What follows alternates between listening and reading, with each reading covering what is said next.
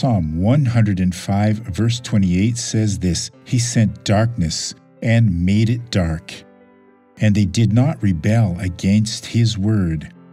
When God does something, we must never rebel against it. No matter what you feel down deep inside your heart about that action.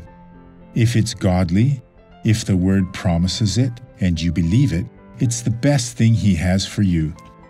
Due to your structure, it cannot be different. Therefore, seek God at all times, saying, "God, strengthen me, make my heart joyful for the glory of you," and God will do that. Watch this testimony, and then I'll be back to pray. I had a problem in my back and hip. I could barely bend my legs. During the victory lap, it was burning, then it stopped. Now I'm healed. You couldn't do this.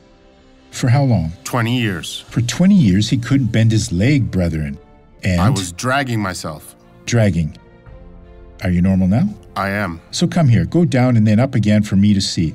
The cameraman will film it. My body was very stiff. Did you walk with a stiff body? Yes.